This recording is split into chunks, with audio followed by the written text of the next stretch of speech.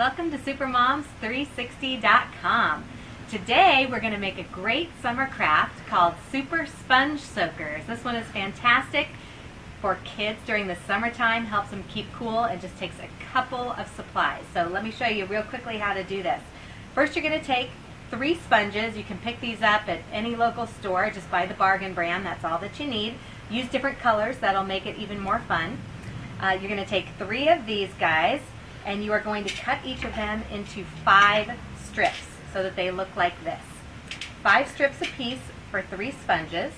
Then you're going to stack them, stack them together.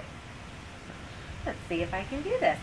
Stack them together, and I suggest mixing up the colors a little bit so that you get a nice variety. So you have them all stacked together. Then you're going to take a piece of string. Take something that's pretty sturdy because you're going to need to pull on it nice and tight. Once you get these guys all stacked up here, make sure they're cooperating, you want to take the ribbon and tie a real nice tight, see, as you pull on it, all of a sudden they start expanding.